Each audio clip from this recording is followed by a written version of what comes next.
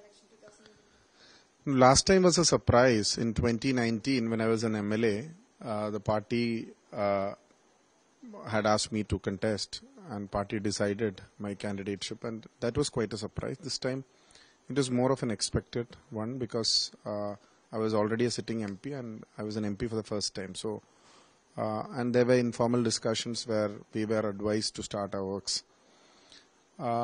This is actually a dream team for the Congress and the UDF. In the 20 seats, we have had the best candidates of all times. When Mr. K. Muralidharan is coming to Thrissur and Shafi Parambil is fielded in Vadagara. And again, we have a surprise candidateship in Alappuzha where K.C. Venugopal, the organizational general secretary, is contesting. Rahul Gandhi is leading us from Wayanad. So, in fact, this is a dream team for the UDF, and we are going to make a 20 out of 20 this time. Ernakulam is a UDF bastion, and we have always been successful in making sure that the UDF candidate wins.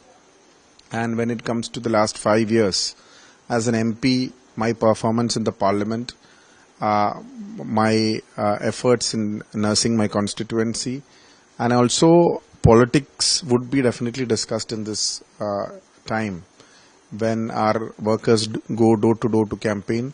I'm pretty sure that there is a huge resentment against the left government in the state, and I hope right from the denial of pensions, the welfare measure schemes, and till the man-animal conflict, the recent deaths which happened in the entire state.